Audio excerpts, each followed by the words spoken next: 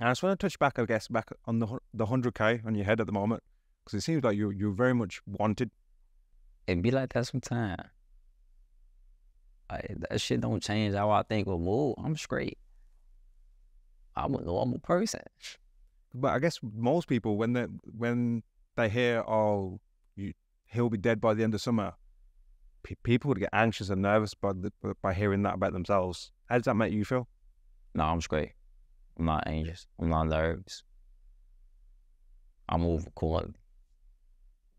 Can you see why people would want you dead? Nah. They just talking just to be talking. It ain't no specific reason. They just upset right now. It be like that when they hate on you. If you don't got no haters, that means you ain't doing nothing wrong. And what do you make of the 100 grand situation? I don't care. Shove that shit up their ass. I don't give a fuck.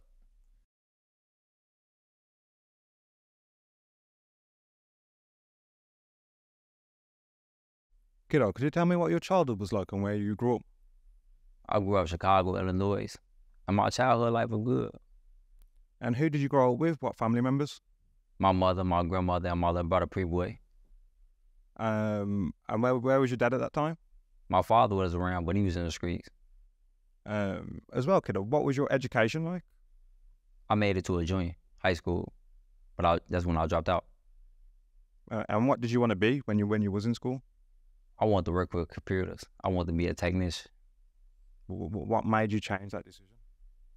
I changed that decision when I wanted to be in the streets.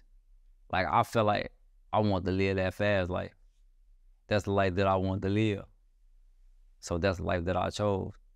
But when I chose that life, I would put myself in situations that I couldn't get myself out of. And talk to me about the incident that happened, I guess, while you was at school, that changed your schooling life.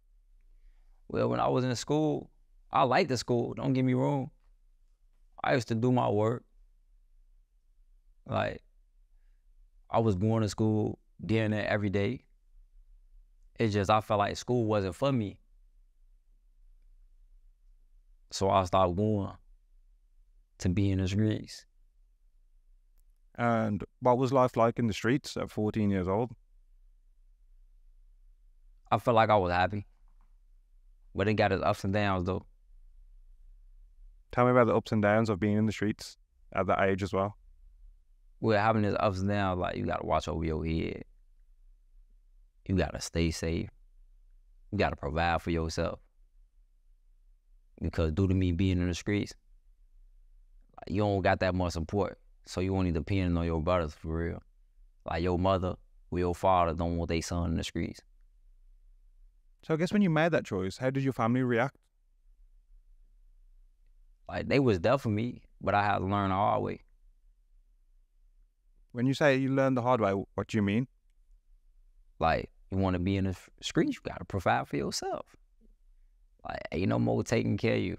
You not a part of that household no more. Like, you want to be in the streets, you choose in the streets, so you got to take care of yourself. You got to buy your own clothes. You got to buy your own food. You got to make sure yourself straight. And I guess did part of you ever, I guess when you made that decision, think maybe I shouldn't be doing this, I guess if that was the reaction that you got? No, I never thought like that. I never thought about, like, not being in the streets, because that's what I wanted to do. The streets don't love nobody either, but I want to be in the streets. Maybe it was the fast life. Maybe it was the females. Maybe it was the money. Maybe it was the cars. So now you're in the streets at 14. What was a day in your life like at that age? So you've dropped out of school, you're in the streets. What would be a normal day for you at that stage then? Getting up in the morning, calling my brothers. I just want to chill with them, be around them, and just have fun. We used to go out downtown, go to the restaurants, walk the whole downtown, go to Navy Pier. Like, we used to do a lot. That was fun. Like, it wasn't all about just being in the streets. As well, kiddo. Tell me about the conviction that changed your life. I was charged with armed robbery with a firearm. And how old was you? I was 17 years old. And what did you get sentenced with? 21 at 50%. 21 years at 50%. Did that go to trial? Nah, I pleaded guilty. But that don't mean I was guilty. Well, pleading guilty, seeing you guilty. And when you got sentenced, because I guess when you're 17 years old and you hear those numbers, what goes through your head? I just knew I was going to have to do a long time. Like, it really wasn't too much going through my head. Like, I just knew, like, yeah, you're going to be going a while. I did 10 years and 5 months. I came home April 5th. I had 60 days on house arrest. I did my 60 days on house arrest. I was under my grill, so I was straight. And my brothers used to call my phone every day since I'm off house arrest. I would do my grill every day. I would be with my brothers every day. I pick up your calls from my brother Pre-Boy. I guess just talk to me about the incident that you was charged of. So it was a house arrest, and what was the actual charge? What did they say that happened? I can't speak on that due to me being on parole. And what was life like in prison at 17 years old? I really can't explain like what life was like in prison because it's an everyday thing that you do. Come out your cell, get in the shower, get on the phone, eat breakfast, lunch, and dinner, go back in your cell, go to sleep. That's an everyday thing, repeatedly. Don't nothing change unless you get visits, meal, like anything like that. Don't really not change in jail. When you've been charged with 21 years, was it? At that stage, did you ever think maybe I shouldn't have gone down the streets, or maybe I should have just stayed in school? No, I ain't thought like that. I just did that time and came home. And what would you say was probably the worst memory you had while being in prison? Being around a lot of goofy ass niggas. That's the only worst thing. You're around all goofies. That's the only thing about it. Would you say you learned anything from your time in prison?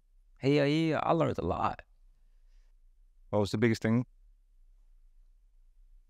The biggest thing about learning in prison is time. Time is everything. Gotta cherish every moment of this shit. Because you know what, I feel like when people hear that the fact that you still want to change a thing, they think that's crazy. That after you've been sentenced to 20 years and you still wouldn't change the fact that you wanted to be in the streets. Nah. But that don't mean nothing though. That don't mean nothing. Just because I don't change, like, that don't mean nothing. I don't gotta change the thought about being in the streets. Or I don't gotta change the fact about being in the streets. As long as I'm doing something productive with my life, as long as I'm like willing to change. I'm willing to change. I'm not saying that I don't want to change. I'm not saying like, oh, I'm gonna be in the street for the rest of my life. I'm only 27 years old. I got a long way to go. A long way. That's crazy to think about that, bro. The fact that from 17 to 27, that you've just been in prison. In prison. That's insane. Doing the same shit repeatedly. It ain't nothing different you can do unless you get on the phone, getting visits, getting emails. And one thing I want to ask about, I watched in another interview that you shared a cell with King Von. Yeah, I shared the cell with him. To talk to me about that, what was that like? I shared the cell with him for a month. It was just a normal thing, just being in a cell with someone, just being in a cell with an individual, just being in a cell with a regular inmate. It wasn't nothing special about it. Because on the outside, was you two considered ops? Yeah, we was considered ops. I guess when you was put in a cell together, what was that first day like? Normal shit. Just normal shit. It wasn't nothing special about it. Like, did you clash heads at all? Was there any arguments between you two? No arguments, no fights, no debates, No talking about no street shit. We wasn't on none of that type of time. Would you say there's mutual respect? Mutual respect. All we was thinking about getting home. And we need to go home. We sit up in the jail cell. We feel like goofies. That's the only conversation we was having. We weren't having no conversation about no off shit, about no fights, about no altercations, about no shootouts. We weren't having them type of conversation. And as well, did you start writing your music while you was in prison? No, I ain't writing not one song when I was incarcerated. Didn't write nothing? Nothing. So talk to me, kiddo, about the day that you was released. The day I was released was April 5th. It was raining. It was raining when I got released. And what was that like? How did you feel? 10 years, that's not a joke. That shit felt amazing. I felt free. I'm like, damn, I'm home after 10 years and 5 months. Everybody was happy to see me. I was happy to see everybody. I don't gotta wake up to another nigga. I don't gotta eat no jail food. I don't gotta worry about nobody leaving out my life. I don't gotta do none of that. I can wake up in the morning and eat what I wanna eat. I can walk out my own crib when I wanna walk out my own crib. Kiddo, what would you say is the biggest difference in those 10 years in the world that you noticed when you've come out for that was completely different to when you went in? Man, the biggest difference about life? Everything changed. Like, it's different out here. Cause I got locked up 2012, November 14th. A lot changed. What would you say is the biggest that you've noticed in humanity? Just coming home and not seeing the ones you lost. That's really the only feeling to me. And how long have you been home now? I've been home 3 months. Finna be 4 months out. So you've been home 4 months now? Finna be 4. And what are you doing with your life now, moving forward? Rapping. Do you see a way out of Chicago or the trenches through rapping? Is that the goal? Yeah. I'm gonna make it out them trenches too. What do you make of London gang life, kiddo? Or what do you know about gangs in London? I really don't know about too many gangs in London. But I used to watch like Netflix about UK, London. I read a couple books about UK and London too. But I really don't know like the history of their gangs or what they actually been through. That's something I'm gonna have to look deep into. Kiddo, do you listen to much UK drill? And if so, what artist? No, I never listen to UK drill music. As well, touching on your music, you seem to have like a unique style with your music.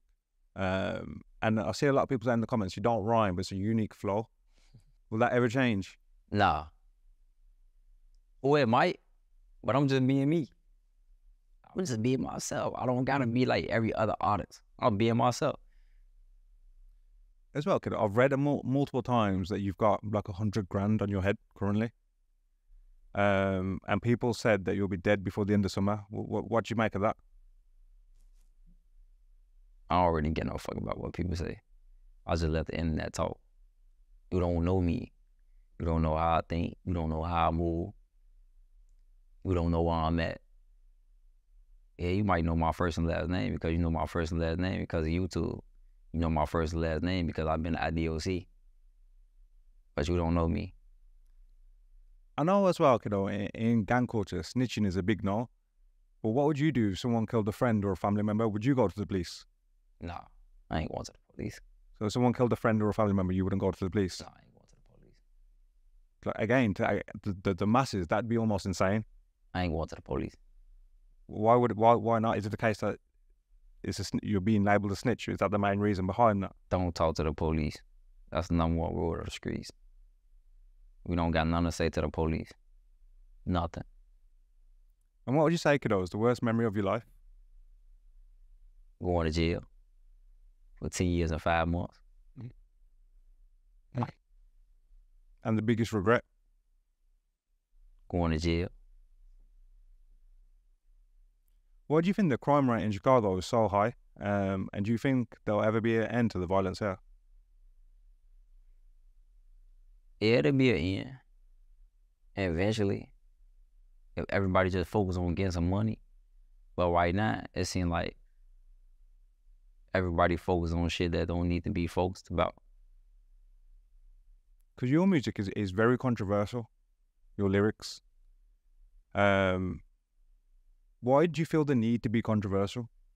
Or why do you talk about, I guess, correct me if I'm wrong, dead people in the lyrics, or is that not the case?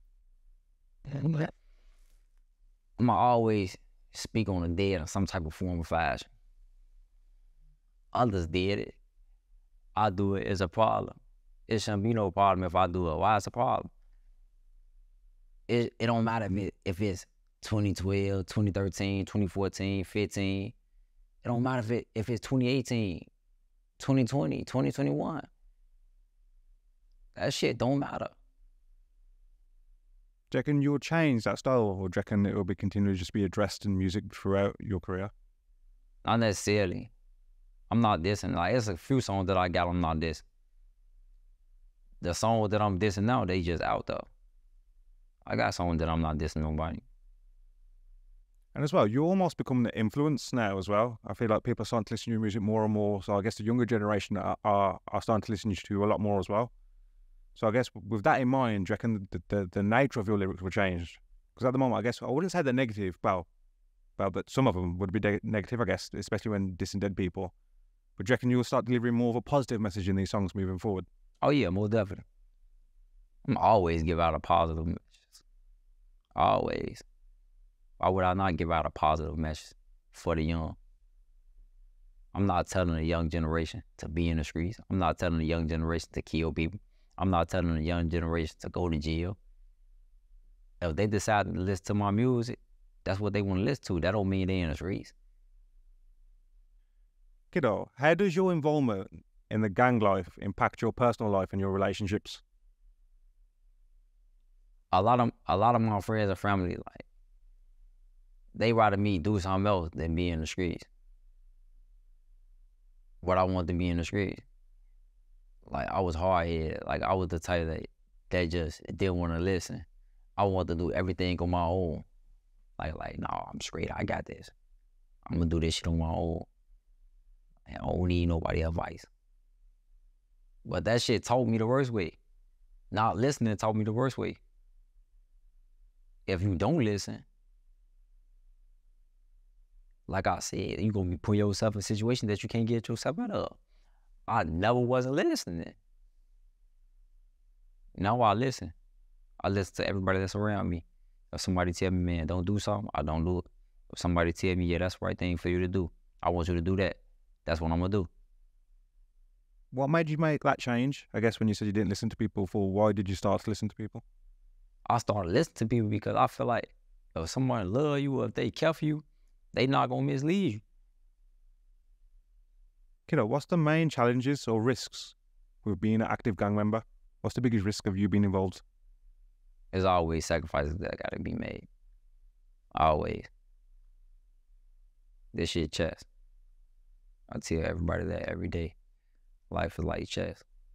Sacrifices have to be made. So every day you're going to take a risk. How many friends have you lost to prison? And I guess being crime, prison, murdered. How many friends would you say you've lost? I lost a few. I guess when any of those passed away, did you think about leaving the streets at that stage? No. Not one time.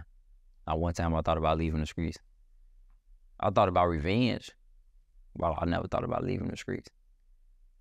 But do you reckon it's always going to be that consistent cycle then? So if I guess someone kills a friend of yours, you want to get revenge. Like if that continues happening, this will never stop. Like I said, I thought about revenge. I never said I was going to seek revenge. That's the difference. You sitting in the jail cell. So it's going to always be a thought.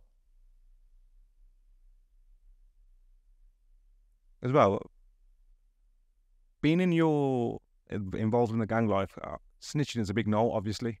What are the consequences if someone snitches? Well, we both know the consequences. That's something we just can't speak upon. It's well, kiddo. If you had one wish at this moment in time in your life, what would that be?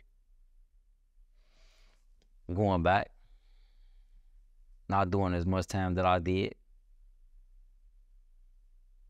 but me doing time,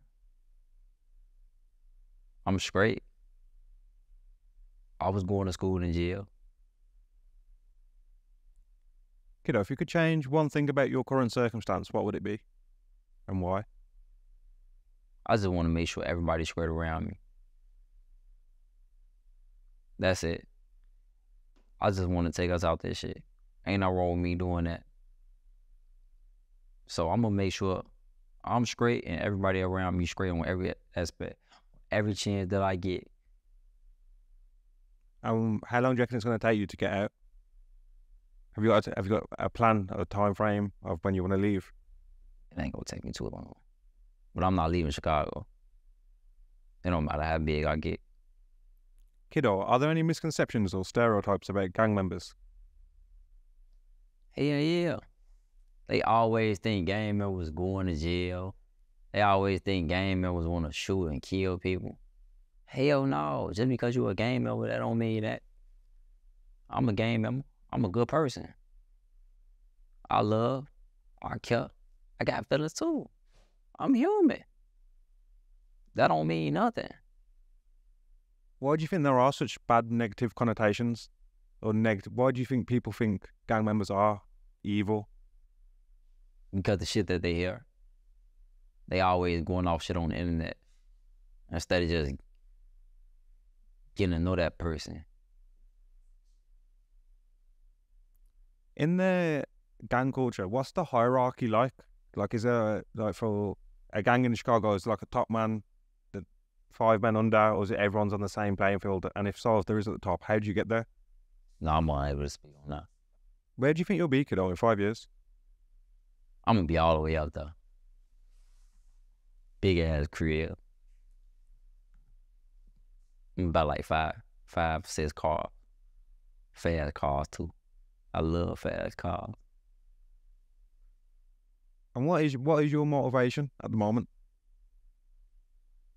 Taking me and my family out this shit. And I'm going to do it. I'm going to do it with this rap shit. I'm doing 100K a day. Who not going to want to like take me out this shit? Too many rappers not doing that. I don't give no fuck if I can't rhyme or not. Bro. Have you read the comments about people saying the rhymes? Why is it not rhyming? No, to be honest, I don't read no comments. I don't be having time for that shit. And I just want to touch back, I guess, on the 100K on your head at the moment, because it seems like you're very much wanted. How do you feel about that? It be like that sometimes. Like, that shit don't change how I think or move. I'm straight. I'm a normal person. But I guess most people, when they hear, oh, he'll be dead by the end of summer, people would get anxious and nervous by hearing that about themselves. How does that make you feel? No, I'm straight. I'm not anxious. I'm not nervous. I move accordingly. Can you see why people would want you dead? Nah. They just talking just to be talking. It ain't no specific reason. They just upset right now. It be like that when they hate on you. If you don't got no haters, that means you ain't doing nothing wrong. And what do you make of the 100 grand situation? I don't care. Shove that shit up their ass. I don't give a fuck. So, kiddo, where are you from? I'm from Young Money 051. Where is that and what is that? 48th and Drexel, 51st College Grove. What is that area like? It's nice over there, but it get treacherous. And how did you get the name, kiddo? I can't even tell you how I got that name. It went from Kiddo to Drilla. Now since I'm home, it's 051 Kiddo. Big Y. Getting that Remy, getting that Melly. And talk to me about, I think there's was it 051 Melly, a good friend of yours? And correct me if I'm wrong, but I believe was he murdered? Yes. And how did that impact you? It hurt him. That shit hurt me. I'm still hurt. That's why I was my brother. But any loss impact me, bro. That shit hurt me. Where was you when you heard that news? I was incarcerated. And what was your immediate reaction? I was stuck. Shit, that shit shocked me. I already couldn't do nothing. I miss bro though. And I guess the first thing, I guess, what was running through your head, was it revenge? The thought. Yeah, it was revenge. It was only a thought though. After Kiddo, have any of your friends or family been at risk because of your life? But more so family? Nah. What the fuck that going on? Do I affect my friends or family? That's on me.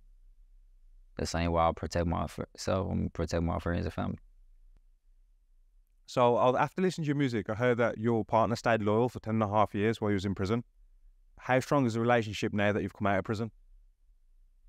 Oh, she didn't do no 10 years with me. I don't even know why everybody keep on saying that. She came a part of my life when I was like, yeah, some change short.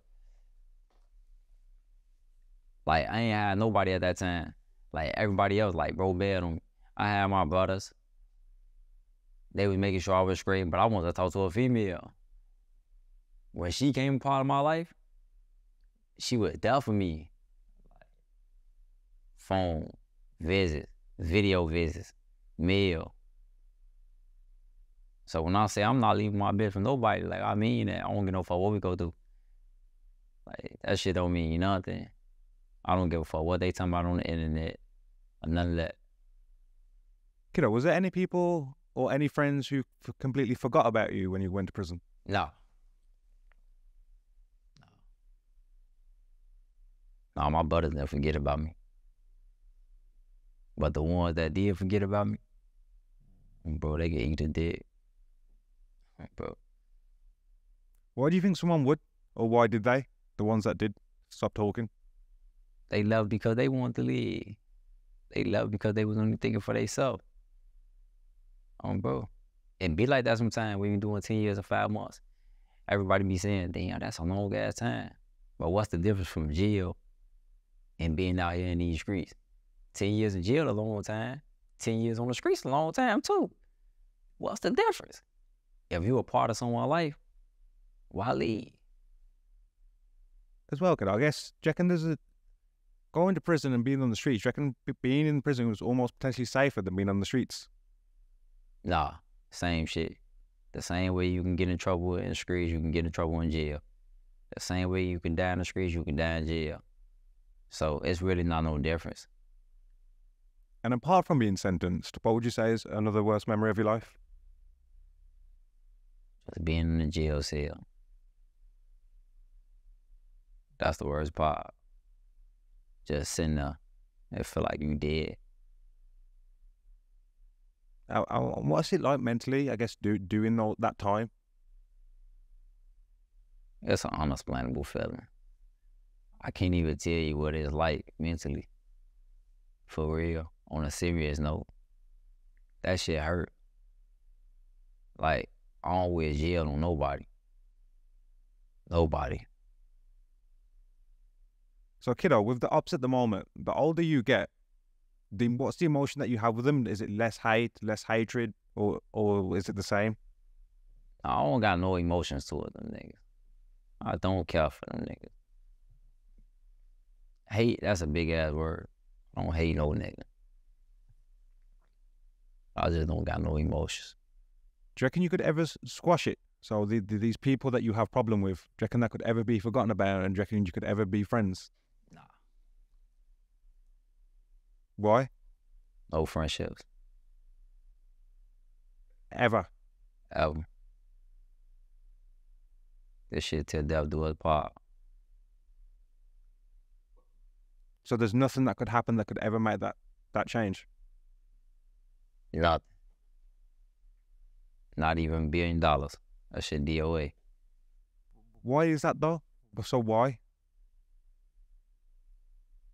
Because to a lot of people, £1 billion, definitely. I guess that they would say yes straight away. I'll drop it. It's just that. This shit forever. But you know, these beefs as well are created a majority of the time that they're from a different area. Yeah. But again, don't you think that in itself's a bit crazy, that the fact that you'll dislike these people over here purely because they're from a different area? Like, they could be the nicest people in the world, and if there's one on your block, there's a potential that you may have been friends. Nah, it don't necessarily be like that. Majority of the people that we into it with and grow with. So is there ops that I guess you went to school with or you knew prior to being in this life? We went to school with. You might be got real ties with your ops. Cousin, nephews, uncles. It's all type of shit. Chicago just fucked up. It's all type of shit going on in Chicago. But I ain't in it though. As well, I was going to ask about a bit of slang, Chicago slang. So I heard the word slide. What would the slide mean? Slide. Because in London, that's not really a term. Slide. Slide. I'm going to just let them goofy ass rappers tell you that. I'm going to let them tell you about that definition. I can't even tell you nothing like that. And what about bet? Again, that's something that's, I'm here in Chicago, I'm hearing everyone say it. Everything that I say, all they say is bet. Bet. Bet. Yeah. Man, I'm on my way. Bet. I got you, brother. Bet. And there's another term which I came across, which was backdoor. What does backdoor mean? Again, I'm going to just let them goofy ass rappers tell you that. I would leave that up to the rappers. I would leave that up to them goofy ass niggas. They gonna tell you all about it. But we don't play that backdoor shit. We don't play that shit at all. Correct me if I'm wrong then. So this is my assumption of what backdoor means. Is backdoor, I guess, a case of you go behind your friend's back and drop their location or do something that to put them in jeopardy or make them vulnerable? Basically. And what and how frequent is that? Because for that to have a name or a title shows it must happen often. Not necessarily. I feel like someone like really hates you if they do something like that. They've been jealous of you from the very beginning if that happened. That's how I feel. And I guess as well, because so many people, because you're pretty much a wanted man, I'd say, at the moment, to some degree. How does that make you feel? I'm straight. I'm not worried about no type of shit like that. I'm not worried about nobody backdooring me. Because I guess if someone was in your shoes, me, that I'd be anxious hearing those things. I'm straight. I'm normal. I'm cool. Like, that shit don't faze me.